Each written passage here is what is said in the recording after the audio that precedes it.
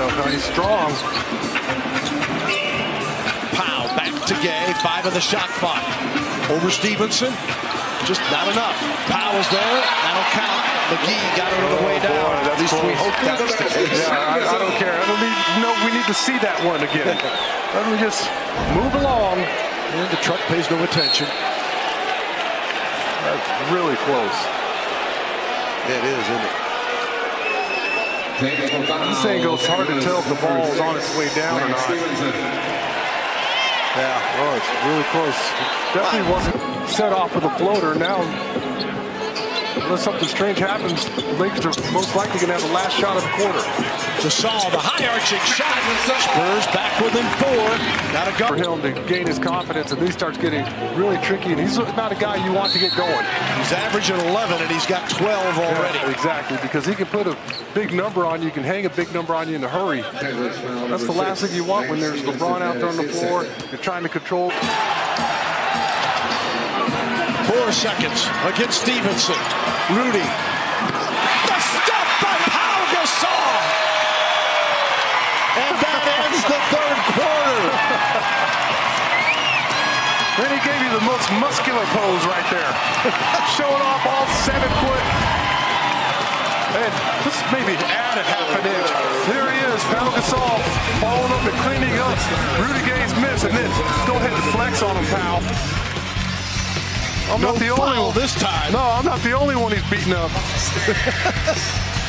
Oh, what a game. Spurs within 1 after 3.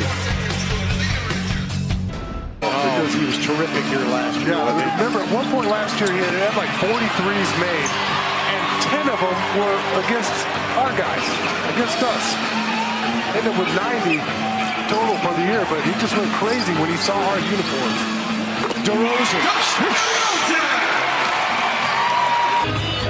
Here's Bellinelli, one of those bench guys. No, Pau again!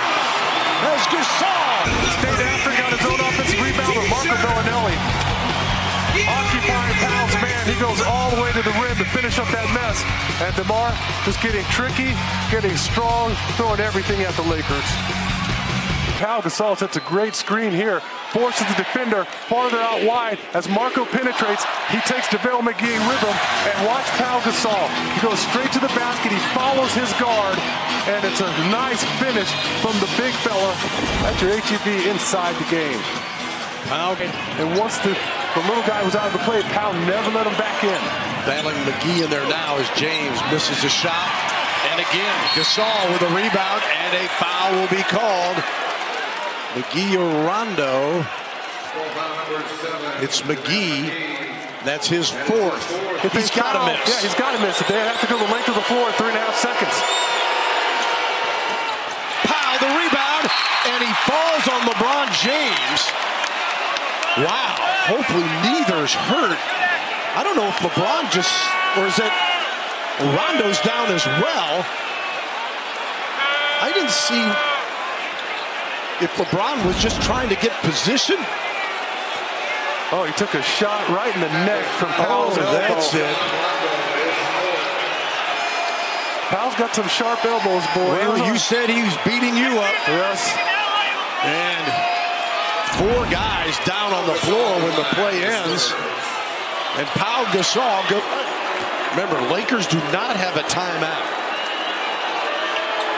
Pau, got it. Do not touch him.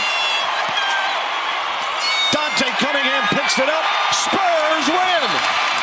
110-106 and win the first 2 of the season series against the Los Angeles Lakers. Wow, what a game.